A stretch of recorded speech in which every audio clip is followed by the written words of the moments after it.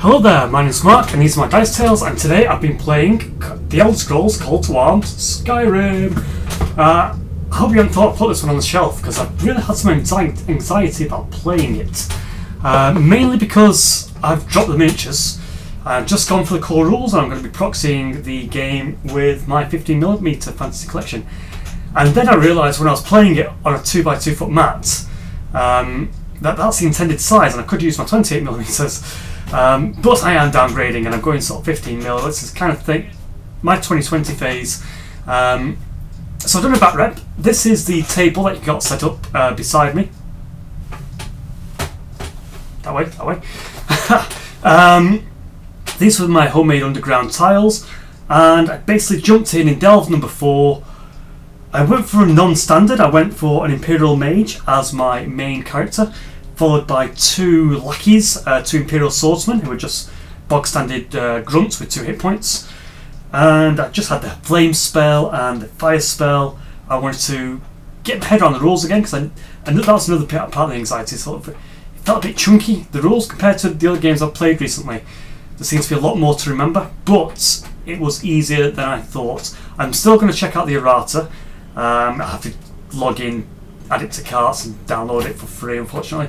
And I'm forgetting passwords, so things I need to check up on. But this is the game. It's only photo Batrep. I'm hopefully doing a video Batrep soon, maybe a bit of the how to play video with the basics where you have to roll a pool of dice, including your green dice with your 20-sided dice, things like that.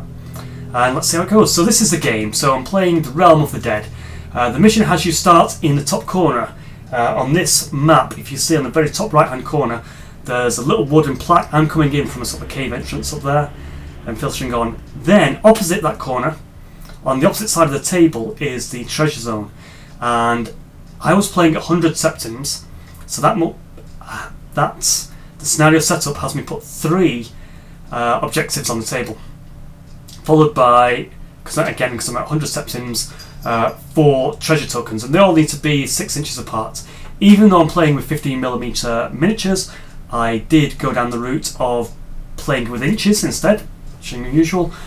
I'm quite excited that I could scale this down even further to a 1x1 foot mat, to be honest. And maybe you might see another game on that, because I think it'll capture the 15mm detail of the 15mm models much better, because this map is busy and I think they get lost in it, to be honest.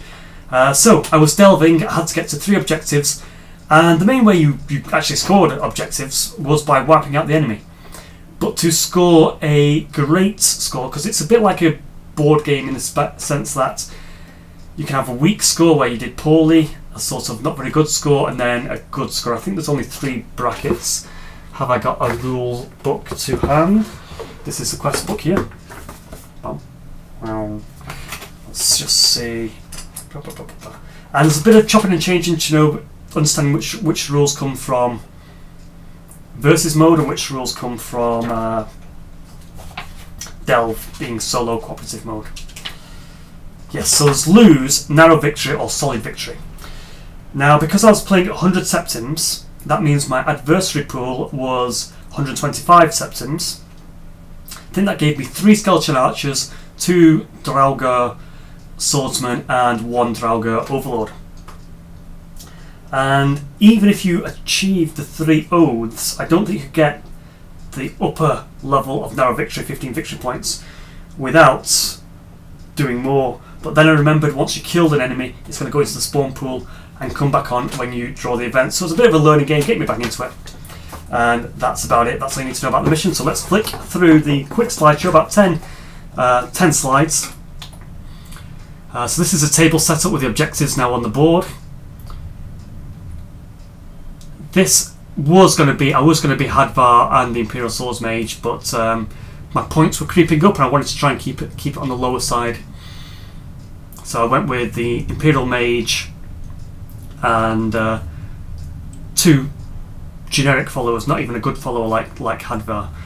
Because I was trying to do these 2, and then when I added the armour to them both, I think it's getting a little bit expensive, near the 150 point mark, which I would have had a full pool of enemy. That's what I like about this game, the low model count. So this game had about 10 models on the board, and this scenario actually starts the adversaries on the board as well.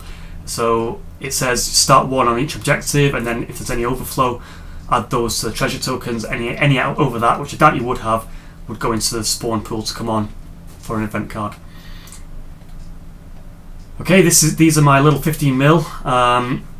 So skeleton archers, Draugr swordsman, and the Draugr with his sword raised, who's not in the picture. He is my overlord. I think I need to get a more buff overlord. Okay, as we went into the mission, the spawn pool, the spawn point, is down the opposite edge of the table on one of the sides. And my tactic was, I thought I would go and rush that and then sort of flee backwards along the objectives. I think I'll change my tactic for that next game. It'll come to in the slide above. But I split my party. A squirrel running across my fence. Cool. Anyway, I split my party, so I had one of my sword mages, Imperial Swordsman, and my mage go down towards the enemy spawn point, thinking they're the stronger ones, they can take oncoming enemy, sort of try and carve through the enemy. One sticks them with a sword, one sticks them with a flame. I wonder if I really need a longer range weapon or something like that, to be honest. But we moved and hid, we moved and blocked, and sort of moved down that passageway. My other lackey, this chap with a sword and shield here, he went off on his own to see if he could sneakily steal an objective from a skeleton archer. Unfortunately, one of the other swordsmen rushed him and sort of kept him back. He was the first blood in the mission. As the sword mage and the other Imperial swordsmen were attacked, I was very lucky to get a divine inspiration, and when I struck back at the swordsman, I was able to reroll a critical fail, any number of dice, so I believe that is right, and strike that swordsman dead.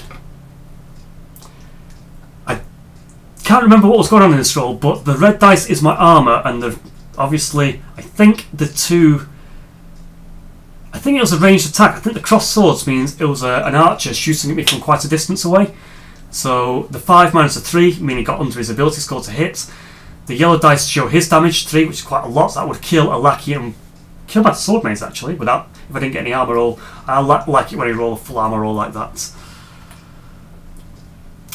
This is my sword mage moving into the combat, so we're now outnumbering the enemy and we're sticking our swords in. Then my mage moves on ahead to the first objective, but these skeletons are right on their spawn point. There's a treasure point right next to them as well, so it's a very dangerous area to be in. Now the spawn point just says anywhere down the edge. I spawn them as close to my heroes as possible. I do wonder if I should go down, maybe mark a quadrant down the edge and then roll a dice to see where they're going to come on, give me a bit of randomness, because where they came on, if I killed one of those, the event card at the end of the turn is just going to bring another one back on again, and that felt relentless in that game. So here they are, an archer and a swordsman spying my chappy mage on the objective. I let them scramble up there without much difficulty. I didn't have skeletons rolling agility to climb. I did think about that because the tactic, one of the pillars in the game was a very good sniping roost for one of the skeletons, and I was wondering about rolling agility, which is very bad for a skeleton, or just sort of get him and climb up there and say yes, he can get up there, because I'm the dungeon master. I'm the solo dungeon master. This is my game, so I'm erring. I stuck with the game and so I had him move closer so he'd get his extra green dice anyway. As I was contending with that spawn point, I had my wounded lackey. He fought off the Draugr swordsman and was moving around the pool in the centre, which had a bit of treasure on it, and came moving to rescue and team up with my wizard on the other side of the lake. However, that was short-lived. The Draugr, the overlord, crept in. He was at the far back, the opposite start point to my men. He'd finally awoken and come round and caught my poor swordsman in the back, slaying him outright. After that, this is only turn 3. Turn 2, I think we found extra treasure. Turn 3, the event found a secret passageway, and I had that secret passageway lead to a little island with treasure on the lake area in the middle of my sunken smuggler's cave. To escape the spawn point, I went down that secret passageway, I blasted a skeleton, went down the secret passageway, opened up a chest. Luckily it wasn't trapped. No, sorry, it wasn't locked. It was trapped, however, and it rolled maximum damage on me. I did roll a red dice. I could have survived on 1 hit point, but I did actually call it game there because I had an overlord right next to me, a skeleton archer right next to me. Everything was literally surrounding me, and I was 1 lucky down. So I called it on turn 4. The end of my forage into Skyrim ended with my wizard caught in a bear trap, rummaging for treasure. So yeah, great game, guys. I love it. It was very enjoyable. It's short and sweet, unfortunately for me. And it was a real rules cop, so it was slower than I would have wanted. I wouldn't want to put that sort of speed. Editing it would have been taking too much time. But I'm looking for a video again soon. I'm happy that I got over my anxiety of not playing with the right models and worrying about the rules. You jumping on? Come on. You saying hello to everyone on YouTube? No. My little mascot, and that is it. So I just wanted to keep a quick video saying yes, I am visiting Skyrim. Yes, I am interested in the sword packs. Fingers crossed I've got a scenario in the competition. I can get some nice miniatures. And that's it. That's Mark's Dice Tales. It's a short and sweet one. I am rambling. So more Elder Scrolls Call to Arms on the way. More Patrick Todoroff's Night Watch on the way. So 2 fantasy games and possibly some more 15mm Dragon Rampant. That's my nice lockdown sort of trilogy at the moment. And other games. There are other games sort of fleeting in and out. Brutality I'm looking at. Starbreach I'm looking at to go back to sci-fi. And obviously I've got Hardwired campaign that I need to revisit. So, thanks for watching this. It's been a short one, but do like and subscribe. If you do subscribe, I would like to know which video you're subscribing from, so I know what to play. Starbreach wise, I think I might be cracking out my Star Wars Legion models, and that's probably it. I don't think I've got anything else desperately planned. So there we are. Just a little update from me. Thanks for watching. Goodbye.